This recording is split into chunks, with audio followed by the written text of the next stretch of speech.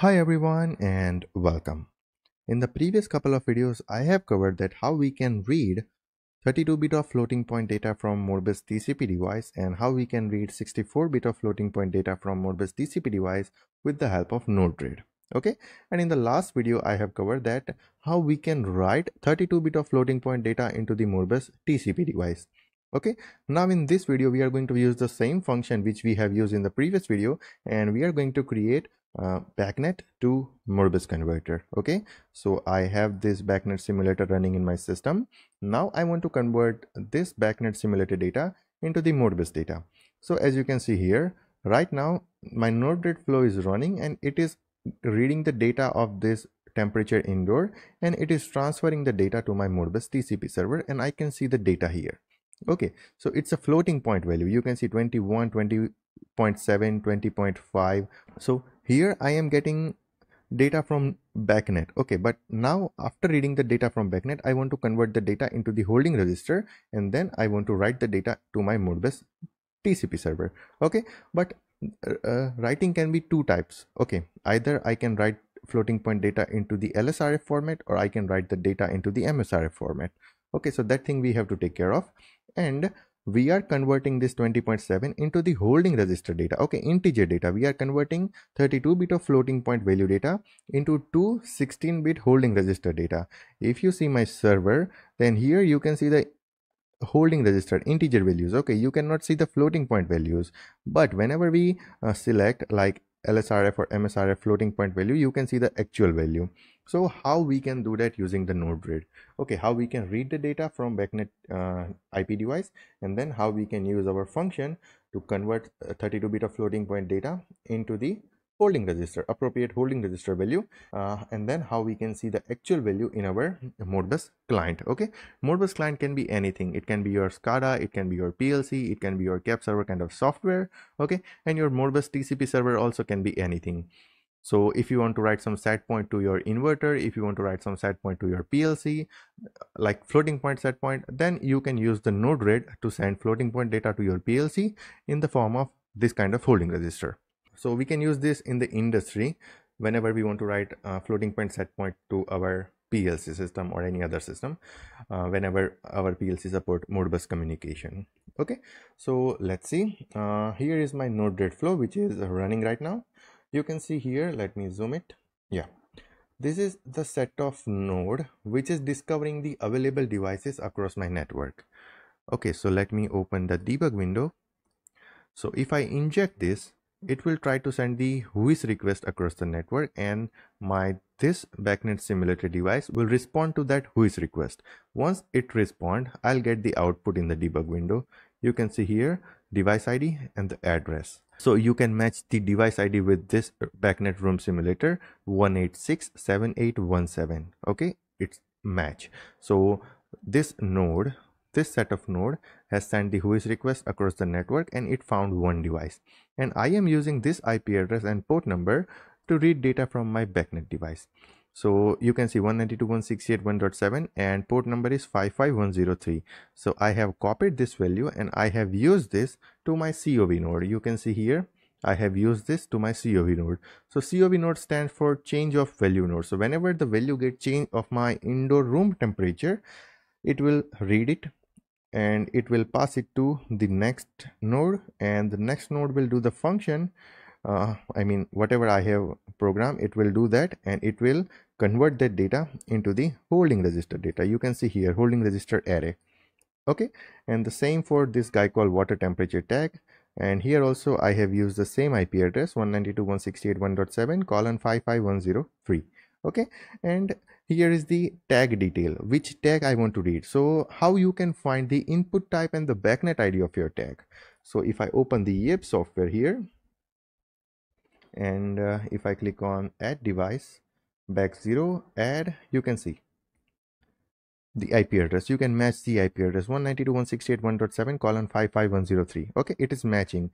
So my Node-RED is connected, or it can find this device, and my YEP software can also find this device. Okay, and you can match the IP address and the port number. Once I click on this device, you can see it got changed to room controller simulator. So YEP software has fetched the name of this device. Now here you can see the tag available for this device. You can see analog input 0, 1, analog input 2. Okay, but now we want to read two data, temperature indoor and the glycol water temperature. So for that we have to click on this analog input 0. You can see temperature indoor. Okay, and if I double click on this, you can see the input type is 0 and the BACnet ID is also 0. So if I open my YEP software here, and you can see the temperature indoor tag has a BACnet ID of 0 and instance is also 0. So I have used 0 0, that is why in the node read. Okay, input type is 0 and the BACnet ID is also 0. Now if I open the properties of second COV node, you can see input type is 0 and the BACnet ID is 0. So I have to click on this second tag, and here you can see it's a tag for glycol water temperature, and you can see the object type is 0. So object type is equal to the input type, so it's a 0. And if you expand the object identifier, you can see the instance ID is 1. So that is why I have used 1 here. Okay, so I hope this thing is clear. Once it's read the data, you can see what it is reading right now. It is reading 20.0, 21. Okay, and right now the water temperature is 38. So it is converting that data into this holding register format. You can see the value here. It is converting that 32-bit of floating point data into the holding register value, and it is writing to my Modbus TCP device. You can verify that value here. For temperature indoor, this value will be available on first two holding register. Okay, and this value will be available on this holding register. Okay, so I hope this thing is clear. Now we are writing in the LSRF format, Little-Endian Byte Swap format. So just a moment. Yeah.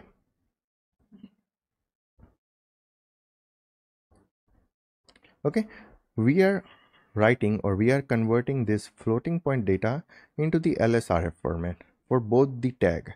So here I have to select, or in the client side I have to select that in which format I'm going to read the data. So I have selected float LSRF format. You can see here, if I select the MSRF format, then the data will be not readable format. Okay, it will be something else, because it is reversing the order of holding register while converting that data.